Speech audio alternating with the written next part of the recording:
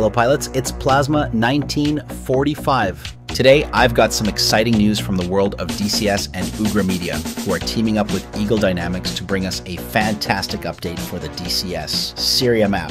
This update includes brand new airfields, some powerful performance improvements, and of course, a whole lot of eye candy upgrades. Let's jump right in.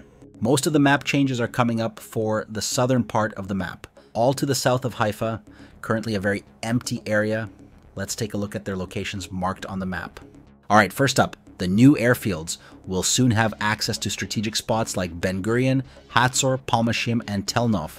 Adding these airfields means more mission variety and additional areas for both training and action-packed scenarios. Now, if you're like me and love crafting those complex, multi-stage missions, these new locations are a big win. And of course, if you have a squad or a group of friends and want to host your own missions, the place to go is fox3ms.com.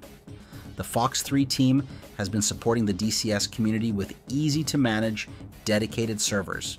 You do not need to be a tech and can focus on being a pilot while running your own missions and scenarios in less than 20 minutes. With custom server plans for small squads to large air groups, fox3ms.com is the place to get your server. Now let's talk about performance. This update isn't just about adding new features, it's also about optimizing what's already there. Eagle Dynamics has made some key improvements to small object models, which means less impact on your system while keeping all that amazing detail. So, smoother gameplay and better visuals? Count me in. By the way, all the amazing liveries you are seeing are the Red Star Squadron, created by Striker45, and you can make your own awesome liveries using Fox 3 Livery Designer. Or for a custom hands-on experience, contact Wyvern on Discord, see link in description. Let's get back to the Syria map. There is still a lot more stuff to talk about. Alright, let's talk upgrades. First off, textures. Ground surfaces and objects now have enhanced minimum texture resolution, giving us sharper and more detailed visuals. Think crisper landscapes and a lot more immersion, especially in those low-altitude helicopter flights. We're also seeing new helipads across several military bases.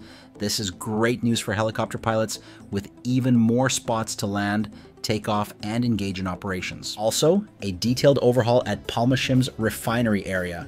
This spot is now brimming with finer details, adding that extra bit of realism we all crave in DCS. And speaking of atmosphere, the Airbus A300 and 26 map objects have been updated too. These aircraft will now appear at airfields like Deir ez-Zor, Latakia, Beirut, and Damascus. They bring more life to the airfield scenes and are looking better than ever with their upgraded models. Moving on to destruction models, this update includes some awesome new destructible models for major points of interest. We're talking places like the Bank of Cyprus, Beirut Skygate, Paphos Terminal, and even the Sheraton Adana Hotel, not to mention the Ataturk and Tishrin dams. Now, when things heat up in those areas, it's going to look incredible. Finally, bug fixes. We all know how these little issues can affect gameplay, so it's awesome to see some solid fixes here. Akrotiri and Paphos airfields had issues that are now resolved, and there have been corrections in terrain and vector data. Helipad collisions have been sorted, and even small details like license plates and building inscriptions have been corrected. These fixes will just make flying over these regions smoother and more immersive.